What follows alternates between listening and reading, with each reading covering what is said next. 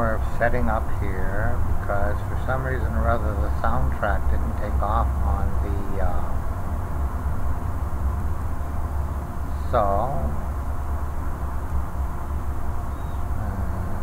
okay, we're doing alright. So here we've got downstairs where I'm keeping all my shade plants, a monstera, because I don't have any shade upstairs up on the roof.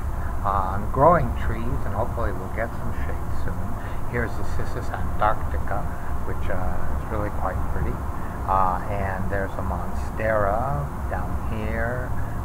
And here we've got ourselves an orchid that someone gave me.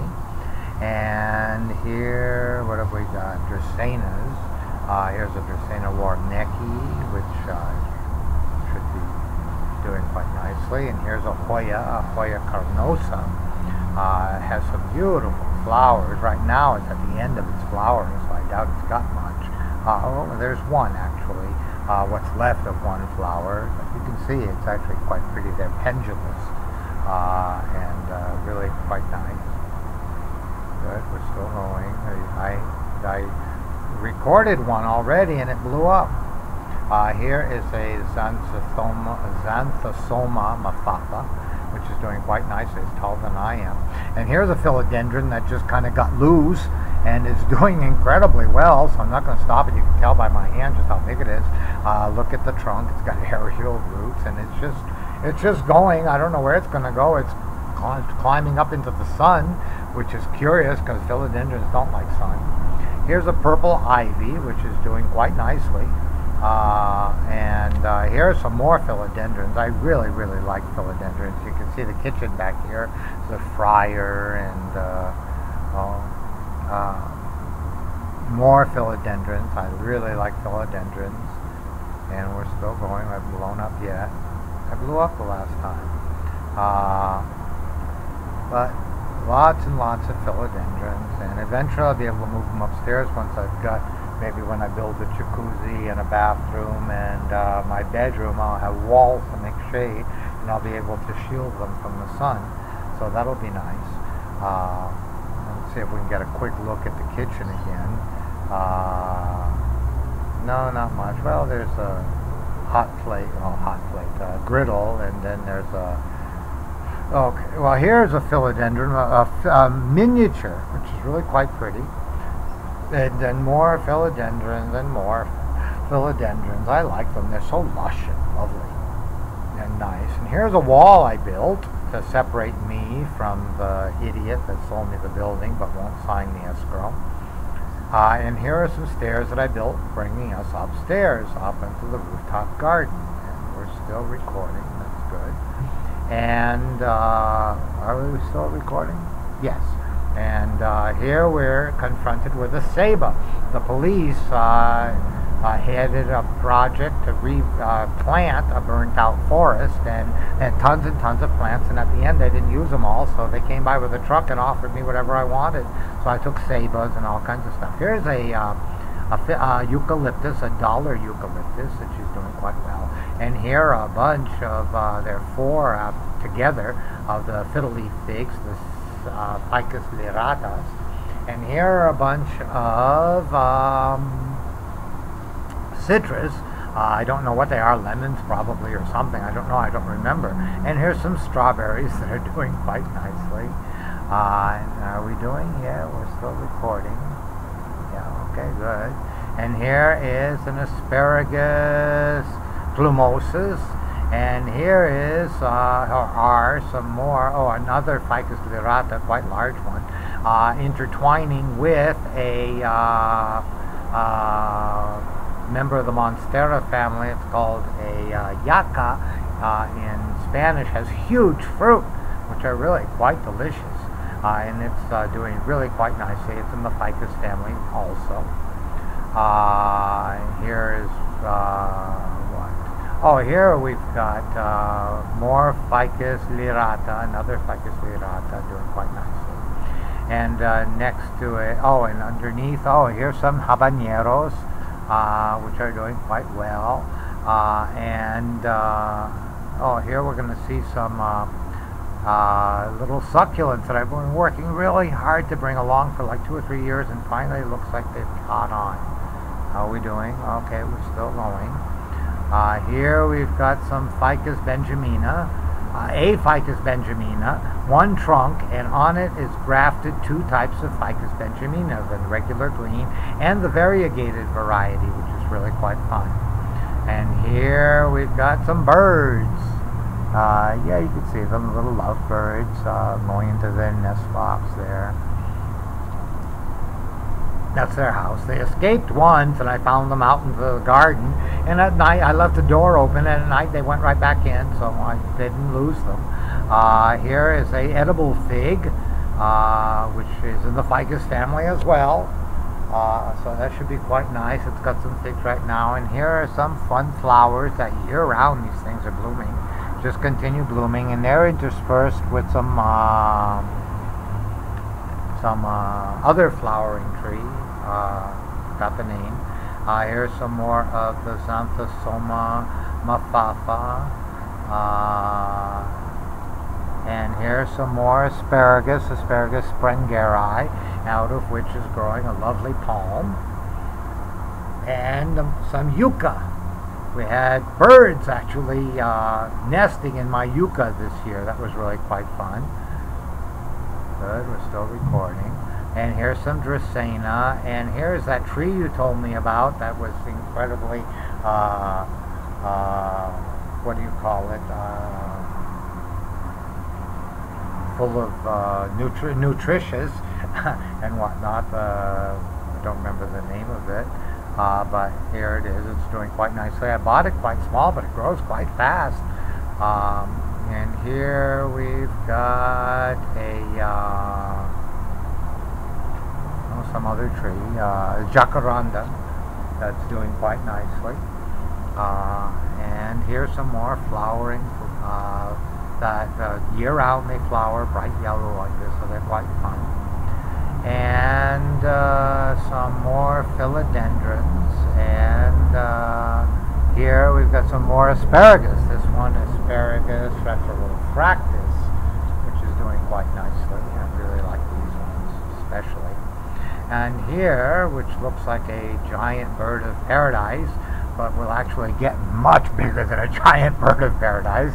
In the same family is a Ravenella madagascariense, or a traveler's tree, which is actually in flower, and you can see here by my hand, which I will put up there, yes, just how big that flower is. It's huge.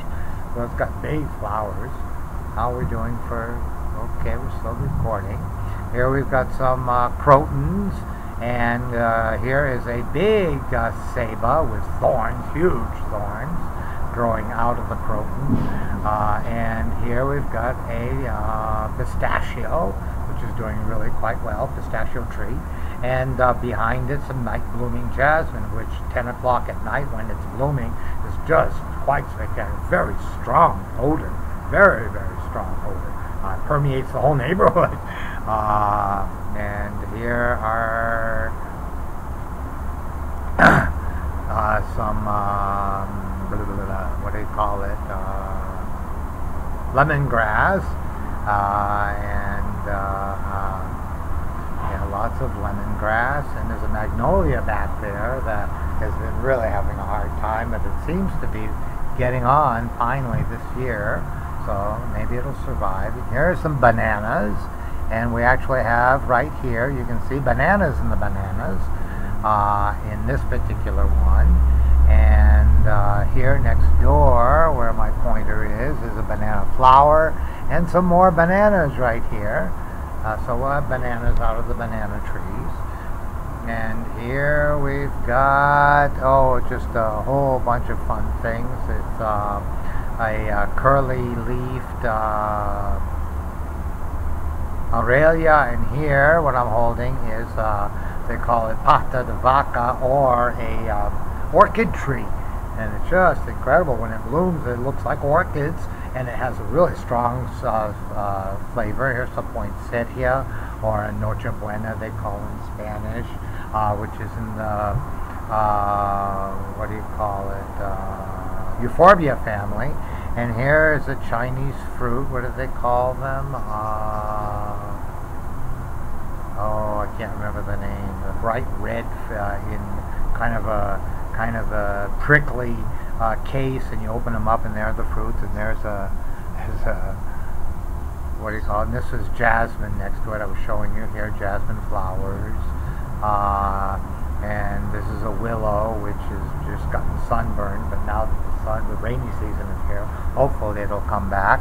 And here is another euphorbia like the poinsettia, and I really particularly like this one because of its beautiful leaves. It has great big lush leaves, and its trunk is almost spiny. It has nubs on the trunk, and it's almost spiny. So euphorbia is doing quite well, quite happy here.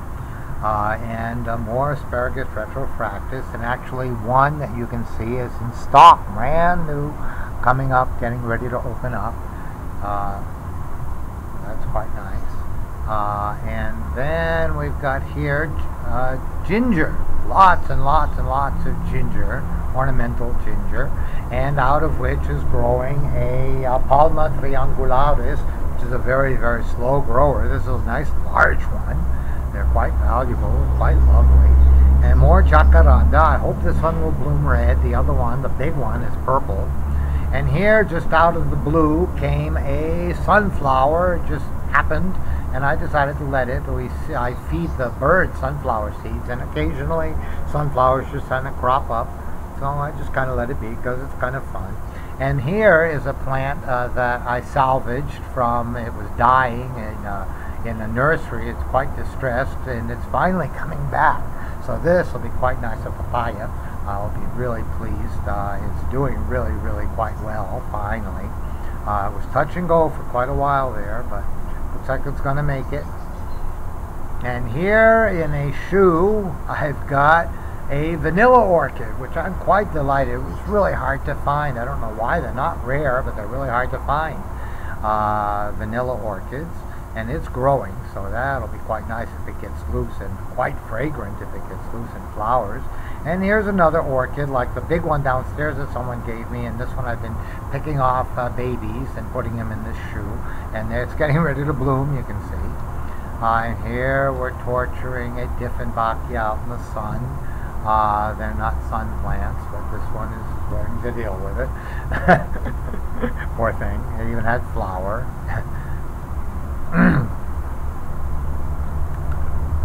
And here we've got mother-in-law tongue, or Sansevieria, and out of which is growing a palm, a baby palm, and here's its mother. It was quite distressed, had a really rough trip getting here, but it's coming back, so that's quite nice. And this tree back here in the background, it's quite fun because it comes out as some more Dieffenbachias that we're torturing, but above the tree, it blooms in bright yellow blooms in the morning. By afternoon and next morning, they're orange, and by the second night, they're deep red. So the flowers actually turn color, quite fun. Some more yucca over here, doing quite well. And finally, we've got some citronella, which everyone says keeps mosquitoes away. It's a myth, it's not true. And here we've got some Aurelias doing really quite nicely. I love these Aurelias. And under them is a baby cinnamon tree. It's doing quite nicely. I'm really pleased with it. And here we've got a Lluvia de Oro, a rain of gold. When it blooms, it's spectacular. It's just huge sprays of flower come out of it. It's really quite nice. And finally, we're back to the yucca and the yucca, the big fruit, and the liratas. So as you can see, the roof is just bright, wide open as we walk around, just unimpaired views. Here's a guinea pig that's kind of wondering what we're doing and not particularly distressed by our being here. And here's another one, says, oh, what do you want? So that's the garden, and I hope you've enjoyed it. I'll upload it, and we'll be able to see it. Lychee, that's the name of the Chinese fruit that I was trying to remember. Lychees. So I'm going to